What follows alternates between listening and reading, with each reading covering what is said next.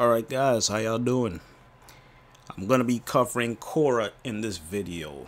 It may take some time because again she's a very unique CC Warframe that has some damage output and synergy when it comes to her abilities. She has 4 abilities just like any other Warframe. Alright. She has the whip claw, she has the ensnare, she has Venari, which is also her passive, and she also has Strangledome.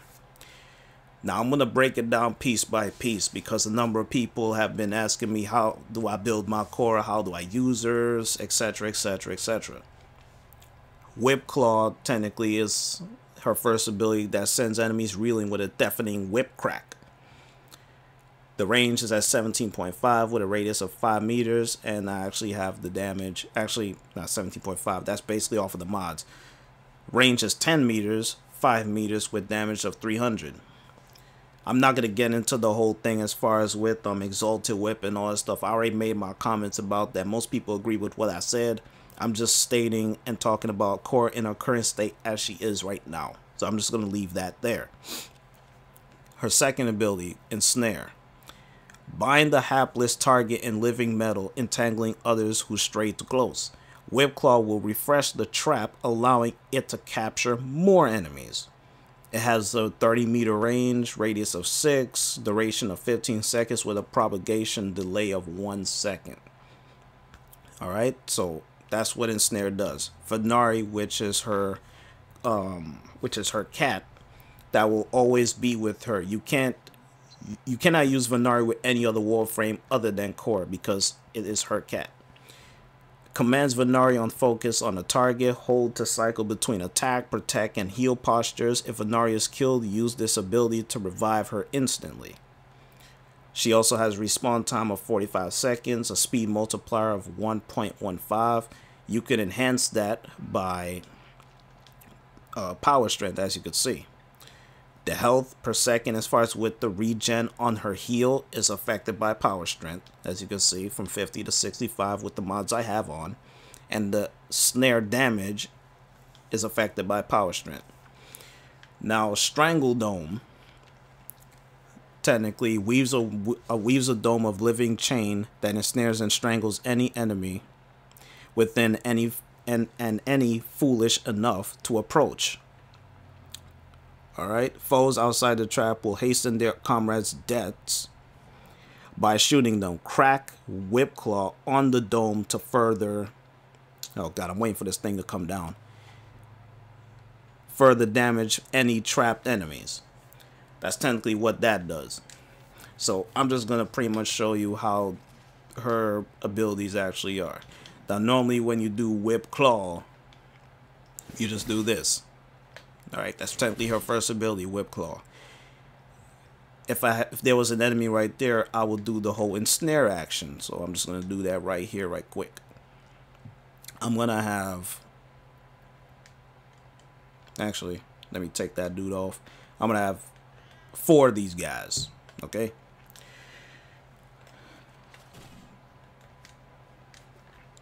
Now with ensnare, you grab one and the rest comes in, as you can see right there. I could do that and refresh it, and as you can see, they'll still be ensnared. And then you do Whipclaw on them, it synergizes and it will do more damage, as you can see. So as you can see, they come right off. I could Whipclaw on him, bring them together. That's technically how ensnare works, and I can just whip them just like so. Whip them like so, like so. Alright. Now, I forgot to mention this. Whipclaw is affected by your melee mods. So that's something you have to be aware of. So it's not just by using Whipclaw, so on and so forth. It's pretty much off of the melee that you are wielding. Normally, you could just have dual carries or any weapon that is actually good as far as with the reach on it, the damage output it deals out, because again, it's affected by your melee mods. So I'm just gonna, for the sake of this, have my dual carries out so I could be doing damage, so on and so forth. Now, since you see how ensnare works, I'm going to be using Venari just to show you how she is. I could just go like this and switch her on the fly as to what she does. When she attacks, she does what it says. She attacks the enemy. Alright, so I'm going to simulate these guys. And Venari, hopefully she doesn't get killed. So Venari, oh Christ, where is she? Oh, there she goes. So as you can see, Venari, as you can see, is going in over there. But again, Venari's gonna die. At some point, she's gonna die. So as you can see, she does the snare and whatnot. Now she's really dead. And I could bring her back just like that. And then she will continue to try and wreck face. But these are level 155 corrupted bombards. As you can see, she's trying to wreck face on this dude. As you can see, the slash proc is on him. She'll try and do her best. So that's technically Venari in a nutshell. She will just attack. Keep attacking, attacking, attacking. Alright. Now, protect, however, I pretty much will have her in that posture where she will disarm enemies. Pretty much on her tail whip, as you can see. Now I could bring her back just like so. And if she tail whips somebody, just like that, she will disarm them. As you see. So that's what tail whip does. Now if I go on heal, she will... oh crap, she died. She will heal me if I were to take any form of damage. So I'm just going to kill those guys because if I take any form of damage from them, I will be dead. So I'm going to kill those guys. And I'm going to bring in... where is it? I'm going to bring in these butchers. Bring 5 of those guys. Reduce their enemy level to probably 30. So I'm going to bring them guys out here. Have them at 30. Take off the invisibility. And I'm going to change the posture on my Venari to a heal. So Venari has a heal rate or a pulse that if you're around Venari, she will continuously heal you. So I'm just going to continue to take my damage here. And as you can see, based on the heal, she's healing me based on me being in the radius. So as you can see, I think I have Arcane Grace on as well. I gotta go and check that because I think I have Grace on this setup with my Khora. Yeah, I have Arcane Grace. So I'm just gonna go and take that off. Just for the sake of this. As a matter of fact, you know what? I'll take off Guardian as well because again it's gonna be resisting all that damage. So I'm gonna take that off. And I'm just gonna go in there just straight like this. So I'm gonna have that heal on me. And I'm just going to go base off of the heal. I'm waiting for Venari to get down here. And then I'll just start taking damage. And you'll see what happens. Oh, God, Venari. Oh, there, okay, there goes Venari. So, now as you can see, Venari being around me. Even though she's in a heal state, she will still attack them. But here's the thing. She will still heal me. So, it's not just by having her on heal that is like, oh, she's not going to do anything. She's still healing me and attacking at the same time. So technically, she's doing 2 things. That's technically what I like about Venari, having her in a heal state. Even though attacking, she'll do more damage while attacking. But even in the heal state, Venari will still attack enemies that are trying to hurt me, as you saw. And Venari will heal you and also attack enemies. So that is really nice. And like I said, healing is basically going off of power strength as well. So, last but definitely not least, we have Strangle Dome. Now, like I said before, Strangle Dome, and what I also forgot to mention as far as with Strangle Dome, is that you could do 2 casts on it. You could do 2 casts, so you could have 2 Strangle Domes out at the same time. So I could have 20 of those guys out there And you'll see what happens once I decide to go in on these dudes. So 20 of those guys there. And as you'll see, they're all being trapped and ensnared, and well, they just flat out died. I'm gonna see. I don't think this even works in here, but I'm gonna do it again. Bring those guys in, and practically they will die really quickly because again they're weak. But these guys over there, bring them in, and they'll die. I'm actually gonna run that again, but I'm gonna scale their level a bit because they keep dying too damn quick. So I'm gonna have it to like at least 50. I'm gonna kill those enemies that are actually there, and I'm gonna spawn them back again. So here's the thing. You do this, it brings them in like so. And if I crack whip this dude, these guys take half of the damage that I dealt. I'm gonna do it again to show you what I mean. Since he's ensnared, I whip claw him, he dies, he's still taking damage, of course. Whip claw him, he'll be dead. I'm gonna do it again, he gets ensnared, bring him in, whip claw him, these dudes take percentage of the damage, so along with him, he's gonna be dead. There's nobody else around. And technically he walked into that and he flat out killed himself basically on this strangle dome. So I have two strangle domes that were up. That one just went. This is about to go out. Practically, let's say your melee does 500 damage. Alright? If I whip claw one dude on a vertices with that 500, whoever is connected to the vertices of your strangle dome will take 250 damage. So you whip claw right here. If someone else is around or if any other enemies are caught in the strangle dome, they will take half of the damage that you dealt to that enemy. So that enemy takes 500, the rest take 250. If you deal 1,000 damage to this guy here, or if he's up here or somewhere, the rest will take 500. Whip claw synergizes with ensnare and strangle dome. Whip claw could do damage by itself, and it scales off of your combo counter as far as with your melee. That's what it does. So if I were to bring out these guys yet again, what I would like to do normally is build up my counter like this, and then I'll just whip claw. So again, I will be doing double.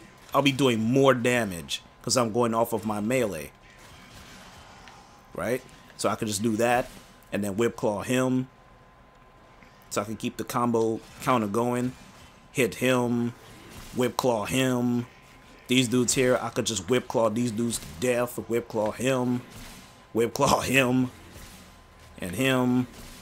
And him. See, radiation popped off right there. That's from my dual carries. So I could just do that. Whip claw him. And whip claw him. So I could just do that, keep the combo counter going. Let's check and see if there's any more enemies. That's technically how I like to use my whip claw. I use my whip claw a little bit more than all of her other abilities. I'm talking about like strangle dome, using Venari's thing and whatnot. Normally I would just have Venari on, I'll have her on the heal mode, and then just use my melee weapon, whip claw them to do more damage and all that stuff. And since it scales, I could just keep whip clawing fools till the end of time, practically going off of my combo counter. Use strangle dome in confined areas. Use strangle, not strangle dome, use ensnare. If I'm getting swarmed, I could just ensnare somebody and then it'll just do a crowd control effect of bringing enemies in. Then I could just, you know, whip claw them so I could do more damage. Also, I think I mentioned it, but I don't think I did, is that if you have Venari out, you get a speed boost. As you see, you'll see that indicator on the top of the screen. I'm just switching to Jayla because again, having two cats out is really nice. But as far as having Venari out, you'll get that speed boost. As you see, you get that 19% speed boost. So that's why Khora is running faster than it actually says as far as how fast she is based on sprint speed, as you can see. So Khora is actually moving rather quickly than normal, because if you look at the description of it, Khora practically has a sprint speed of 1.05. I just had this in their armored agility just to speed her up even more. But 105 is a low sprint speed. But with Venari out, it makes it seem like Khora is really, really quick, and technically she is. It's just that Venari gives you that speed boost. But without Venari, sprint speed of 1.5, you technically, it's like she's only a 0.5 ahead of probably Frost or Saren, one of those frames that is like, you know, have average sprint speed. But Venari gives you that extra speed boost, and that's really nice. And also having where is it? Having armored agility helps, because again, Khora is really tanky as far as with the armor that she has. So you're getting a really good benefit as far as taking advantage of her armor. You could put steel fiber on her to make her even more tanky. As far as with how I had my arcanes before, I had Arcane Guardian on her so that I could stack the armor even more. And I had Arcane Grace, because again, I'm rocking Rejuvenation on this setup with Khora. So as you can see, I got Rejuvenation in there. So I'm stacking Rejuvenation with Arcane Grace. And on top of that, I have Venari on the heal mode. So you're talking about a regenerative state where she gonna keep regenerating health at a ridiculous rate. To go along with Arcane Grace, how it regens you really quick. Stacking that with Rejuvenation, +3 heal rate, and plus Venari's heal rate. As you can see, health a second, you're talking about, with my power strength, gives it 65. That's a ridiculous healing regen. As far as with the setup, as you could see, I got Intensify in there, because you don't really need to worry about power strength that much with Khora, because again, she's a CC frame. But the reason why I have power strength in there is because of Whip Claw, Strangle Dome. If enemies keep hanging off, it will still do moderate damage. I got Stretch, Augur Reach in there, so I could pull enemies in once I kill them off of Strangle Dome. Enemies that get too close to the Strangle Dome, it will pull them in. Streamline in there for the efficiency. Vitality, of course, for the health. Prime Continuity for the duration. You technically need a little bit of everything on Khora to make her effective. Especially you need the range if you're using Strangle Dome a lot. As far as how she is as a frame in this game compared to how she was when she got first released, we got the better version of Khora on PS4. She is, how do I say this? She is unique in a CC kind of way. Strangle Dome, for the most part, is not Vauban's Bastille. You want to talk about CCing a place, you know, Vauban, Nova, you can even throw Frost in there with his Snow Globe. They control a huge radius compared to Strangle Dome. The reason why Strangle Dome is unique is because you're able to grab enemies.